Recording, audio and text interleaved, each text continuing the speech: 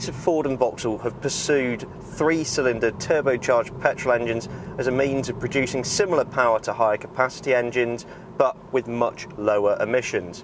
Kia have sought after doing the same thing for themselves. This is the new Kia Cee'd, or more specifically, this model is the Pro-Cee'd, meaning it's sort of the three-door, slightly funkier variant of the five-door model. On top of that, this car is also the GT Line specification, and that means you get all of the nice exterior trinkets such as large alloy wheels, sporty bumpers, mildly adjusted suspension, and those really funky ice cube lights on the front bumper, all off of the Kia Pro-Cee'd GT, which we did a review of recently. That's the slightly sportier model, a bit of a warm hatchback. So you get all of those aesthetic treats, as well as some new seats in here and a few other toys which we'll come on to. So whilst we're talking about the outside, let's start there. I think visually the car looks great. Okay, red might not be the best colour to show it off, but there are subtle creases on the bodywork. Those large alloy wheels set off the car really nicely. The arches don't seem all empty. And almost the coupe-esque profile of the car is really, really quite appealing. In fact, Kia's design language has come a very long way since its inception, and cars featuring this tiger-nosed grille and big round headlights have always garnered the attention of the neighbours, going, "Is that a Kia?" Yes it is, and the designs are great. They are producing some really handsome cars at the moment. Inside, the cabin is something to have its key competitors worried. There's a really nice element of style. There's not loads of flat, bland surfaces. Things seem quite sculpted and shaped in here, which keeps things interesting. And taking centre stage here is Kia's excellent touchscreen navigation display. Not only is it genuinely one of the best in new cars today, it's really easy to use, it looks great, and it hasn't sent me up a blind alley yet, so I'm really, really impressed actually. That also gives you access to your phone if you connect it up, satellite navigation, DAB radio. And down below it we've also got dual zone climate control in this car, which is nice. In the back there's actually a surprising amount of space. Considering the car's slightly sloping roofline, you can quite happily fit two adults back there. Middle seat sort of reserved for a child because of the limited legroom. Boot space is actually quite generous, a good amount of space. It also comes fitted with a cargo net, which is really, really useful to stop things sliding around in the boot. What about that turbocharged three-cylinder engine under the bonnet, I hear you cry?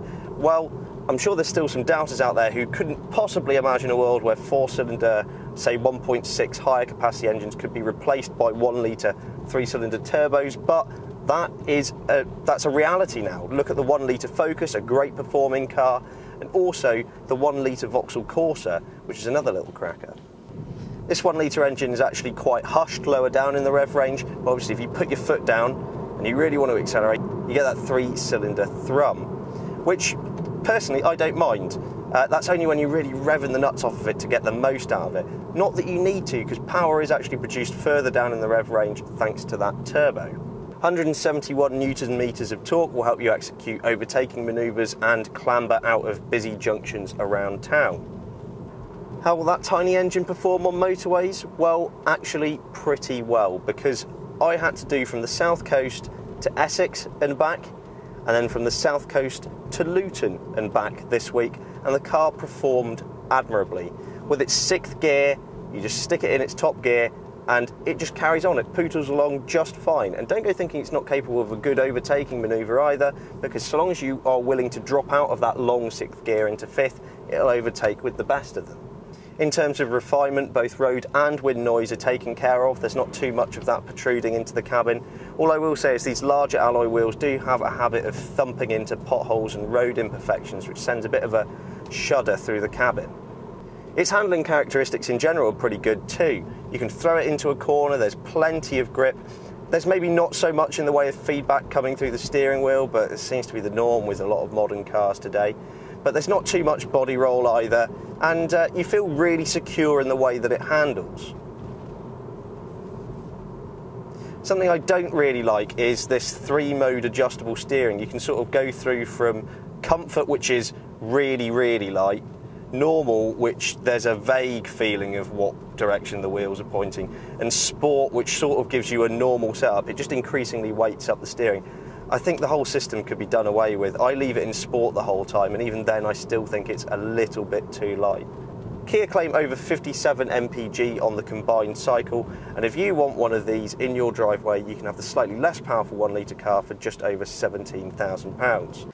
Don't go thinking this 1 litre Kia Pro-Cee'd is a near miss for any of the other manufacturers. Kia are right on the money with this thing. The build quality is great. You get a 7-year warranty with the car, which is industry leading. It's great to drive, it's easy to live with, it's economical, and considering how much kit you get as standard, it's pretty good value for money too.